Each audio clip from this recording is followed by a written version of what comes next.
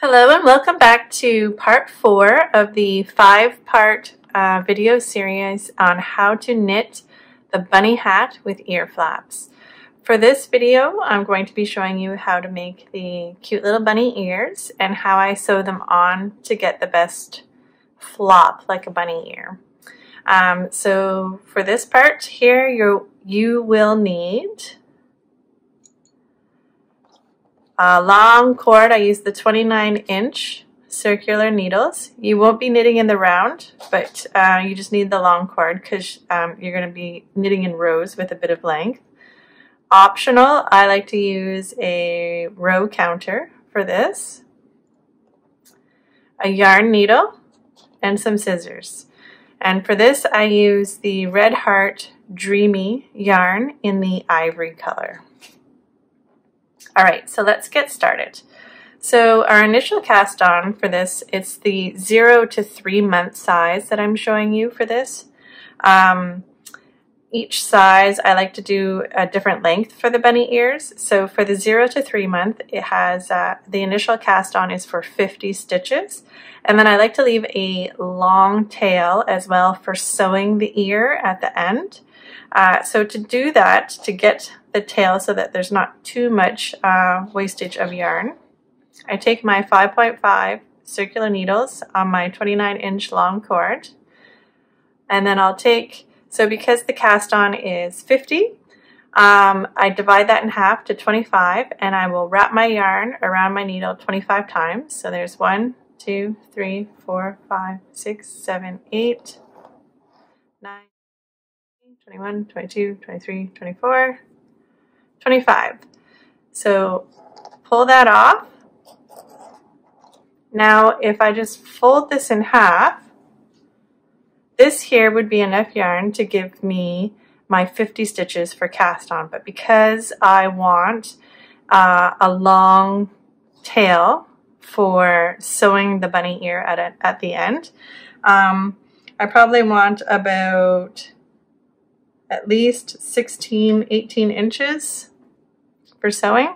So I'm gonna work myself down another 18 inches past where I folded it in half, and then that's where I'm going to create my slip knot. Okay, and then you want to insert your needle, and here all we do is cast on by using the long tail cast on method, 50 stitches. So the first slip knot there counts as 1,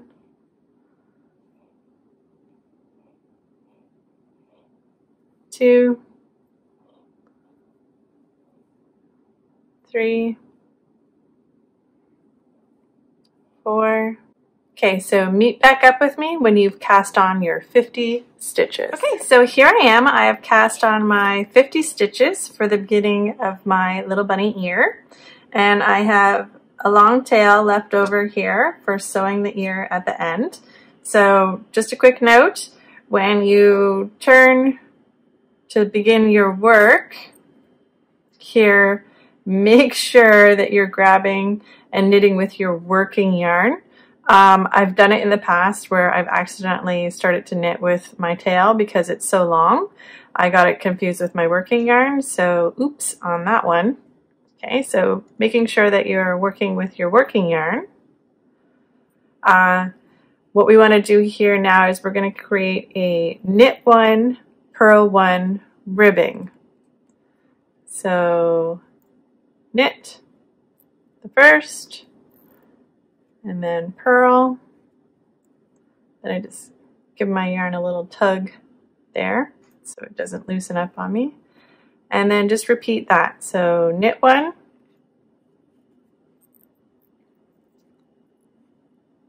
purl 1, knit 1, purl 1. Okay, and you want to do that all the way to the end. So you're doing a knit 1, purl 1 ribbing, and you should end up your last stitch as a purl stitch. So meet me back when you've finished your first row. All right, so now we turn our work And now here you can see when we turn, I don't know if you can see that well. So the first stitch will be a knit stitch, and this second one here with the little bump is a purl. So all we do is we continue with our knit 1, purl 1 ribbing. So first stitch here, knit it, second one, purl. Okay, so we're going to continue doing that where we knit 1, purl 1 to create a knit 1, purl 1 ribbing for a total of 6 rows.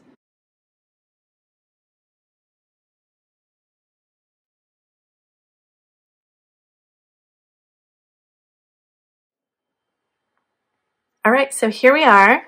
I finished 6 rows of the knit 1, purl 1 ribbing. So this is what I've got so far. So now what I'm going to have to do is do a stretchy bind off.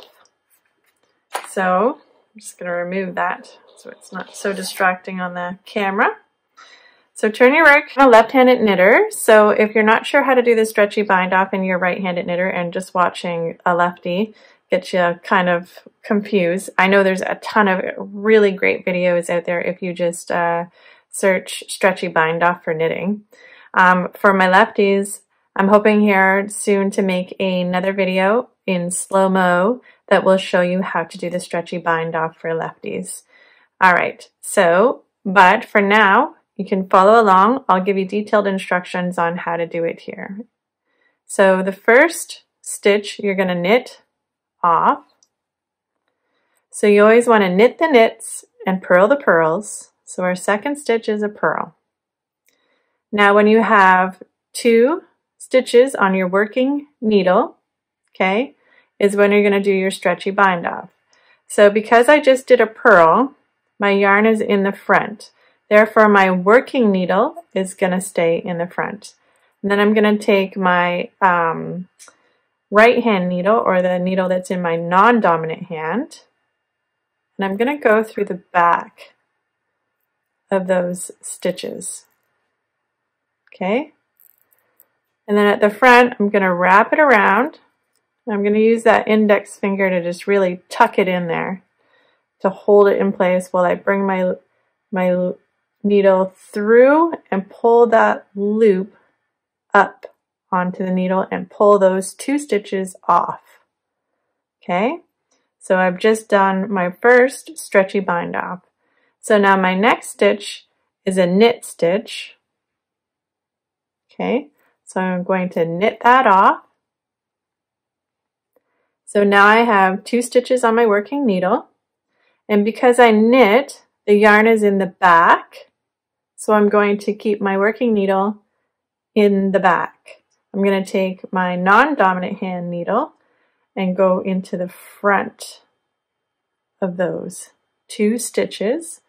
And then I'm going to wrap the yarn around and kind of tuck it, hold it there with my middle finger so that I can work it to pull it up through onto that working needle.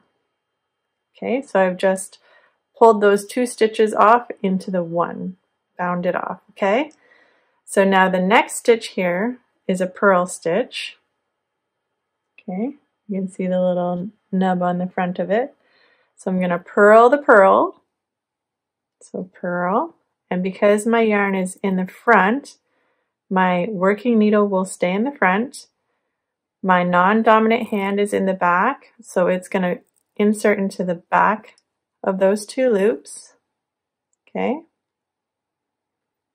I'm going to wrap my yarn around the working needle, tuck it and hold it kind of tight if you can, and then pull up onto my working needle and slide those 2 stitches off. Okay, another time. So our next stitch here is a knit stitch. So I'm going to knit the knit. I now have 2 on my working needle. My yarn is in the back, so my working needle stays in the back with that yarn, so it's easy to grab. My non-dominant hand will insert into the front of those loops. wrap around, hold it tight while you pull through. Oop, see now there I lost it. I didn't hold it quite tight enough. There we go. Slide it up onto the working needle, that loop, and pull those 2 stitches off. So you're going to continue doing that stretchy bind off all the way down until you've got all the stitches bound off. And then I'll meet you back and I'll show you what our next step is. Okay, here we are at the last bind off. So here, what you want to do is pull up so you have about a good 10-12 inches, and then cut it off. That yarn there that you've just snipped the 10-12 inches, you're going to be using to sew the ear onto the hat. So you want to just be able to leave enough yarn to do that.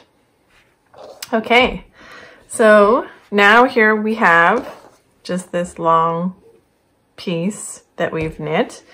So you're probably wondering, okay, so how do we get an ear out of that? So what our next step is here, and the reason we did the stretchy bind off is because this is the outside of the ear, and we need kind of that extra stretch in order to fold it so it lays nicely.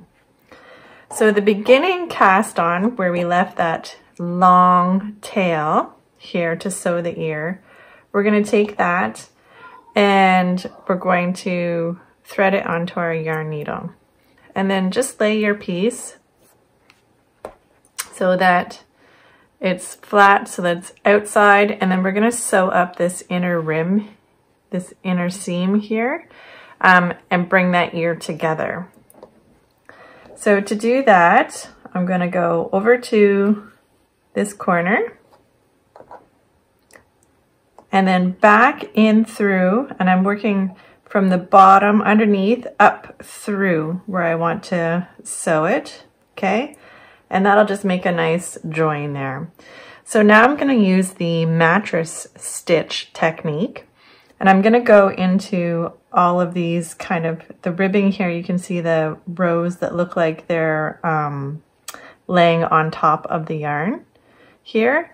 So I'm going to go into this one and then work my way from side to side to side, working into the first stitch of those rows that lay on top of the yarn. Okay, I'm going to go from under and up, and then I'm going to look for that first row there that lays on top, and I'm going to go into the first stitch. Okay, so I've already done this one here, so I'm going to move up to the next one.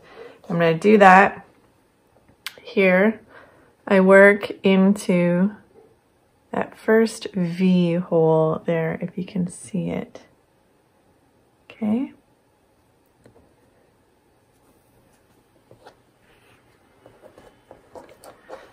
So that's it. You just want to keep rotating back and forth, just working into those rows that lay on top of the yarn with the mattress stitch.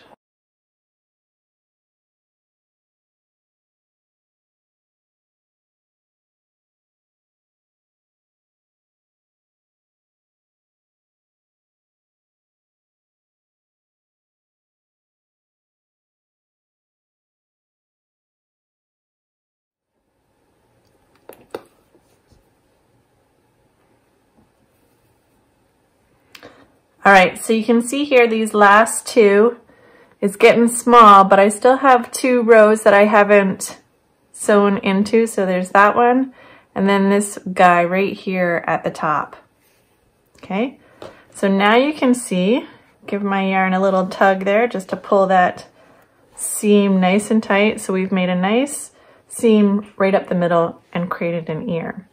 So just weave in your end here at the top and snip off your yarn. Okay.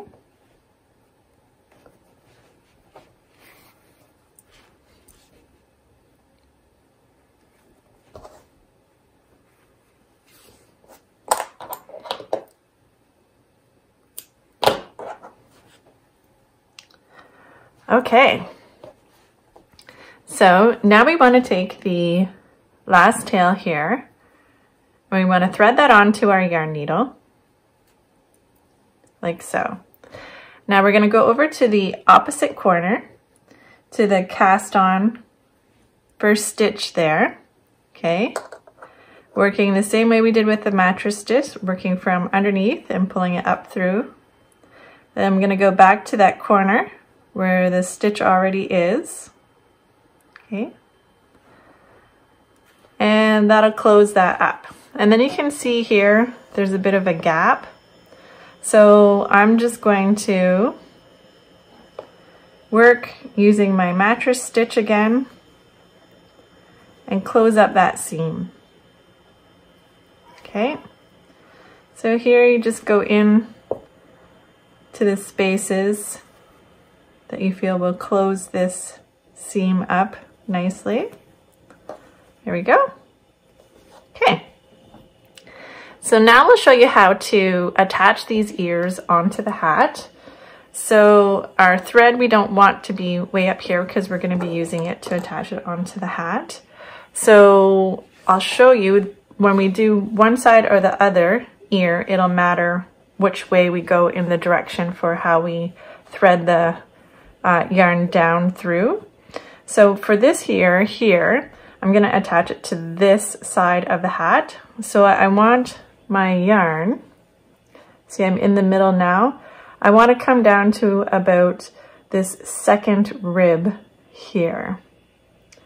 So I'm just going to take my yarn and follow my threads of that rib down. Okay, there. So now you see it's come down this side of the ear, and then for this other ear here, I'll come down the opposite side to about the same, you go from the middle, about that second rib in. Okay, now on the hat, I look for the sides of the hat, the decrease row. So I like to work in that one. So you can see how it just kind of a little bit lays on top of your hat, your decrease rows. You can just see a small indentation where the decrease rows are. So I like my ear to end up usually about the third stitch from the top. So I'll space those out evenly, and I'll be working in my decrease rows. Okay, so I'm gonna start down here. This side decrease row, I'm gonna go to that last one that I can see kind of protrudes out. Go down, and then I'm gonna work my way up the next stitch and up to the next slot there in the ear. Okay. Then I will thread through the next stitch in the ear, working my way up the hat. I'm going to go into the next stitch there of the decrease, go down through the hat, okay, go up there the next stitch and into the next stitch of the hat, which is almost the middle guy there, go up. Okay, just keep going up and down here, working your way up. So now you can see here, I'm about at that third stitch from the top. So I want to be right there with my ear. And then I'm just gonna do that stitch, just repeat it just one more time, just to kind of give that a firmer, because it likes to flop at that point. So I just like to make that nice and sturdy. All right, and then I'll turn my hat inside out and then just give it a knot and weave in my end a little bit.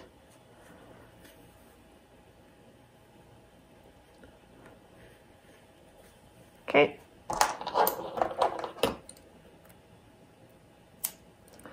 And snip.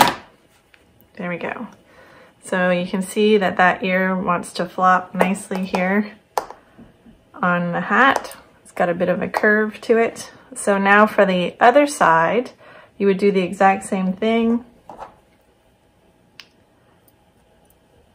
You would thread that down to about that second rib before, and then follow along your decrease row until you get to about the third stitch from the top. And that is how we do our little bunny ears. So meet me back in part 5 of the video series, and I'll show you how to do the I-cord and tassel all as one consistent unit. So I don't make the tassel and then attach it on. I make it all one cohesive unit. So meet me back in part 5.